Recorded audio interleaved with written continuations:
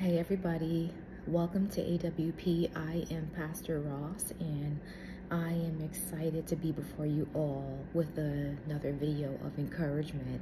So the Lord had me up early this morning and I was in the book of Zechariah.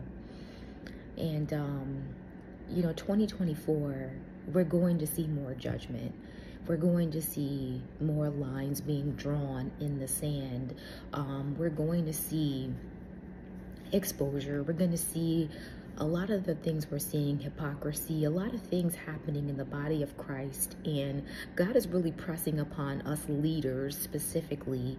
And those of you who may not be laymen or clergy, of course, as believers, we always have to choose God's side, but particularly leaders, the Lord is saying, I need you to get away from being diplomatic, not problematic, but not diplomatic, if there is a space in between.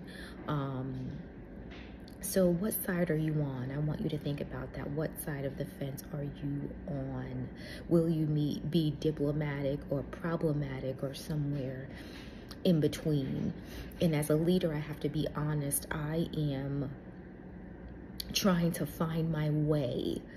And for those of you who are in leadership, and even as a believer in general, are you struggling trying to find your way with the things that we've been hearing and dealing with, and with the celebrities and the stuff happening in the churches? And are you struggling? Because honestly, I am. And it's not that I'm unclear of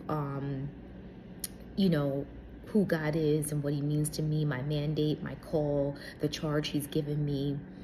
But those lines, those little finite lines of, am I being judgmental? Am I being too much? Am I being over the top? As a leader, these are things I think about. And I'm struggling, y'all. But I do know that God's word is the truth, and you cannot mix the word. You can't mix the truth. And I'm tired of struggling with what side of the fence I'm on. And God requires all from us. He requires everything. And the altar, the pulpit, it is not to be desecrated. It is not to be mixed with this world, with anything that's not of God, not of the Holy Spirit. And I'm ready to go deeper. I'm ready to allow God to pull back the layers and not care about what man thinks, not care about what people's opinions may be.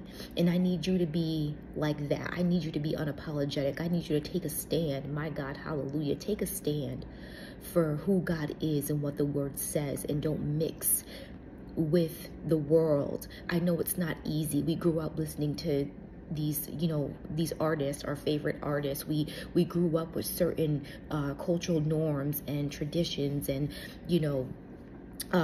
practices, and we grew up with these things culturally.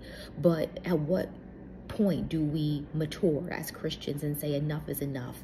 This is why I'm not seeing breakthrough. This is why I'm not getting a prayer through. This is why I keep repeating cycles. This is why I'm not experiencing the full manifestation of God and the word. And this is why I'm not seeing change in my life, and I have to idolize what's out there, money, relationships. This is why, because I am not fully giving myself over to the Lord.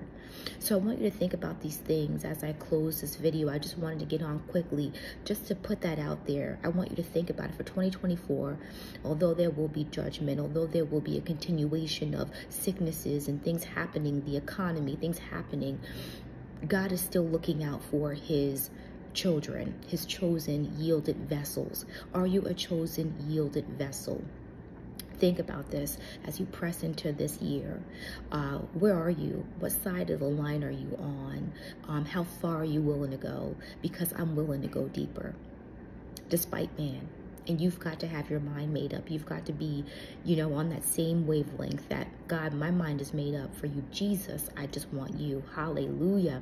God, I thank you for allowing me to get on right now, God, for this time of prayer. Bless the ministry, God. Bless AWP. Bless everybody who is here now and those who will come after. We thank you and we honor you, God, in spirit and in truth. And in your mighty name, Jesus, I say amen, amen, amen. I love you guys. God bless.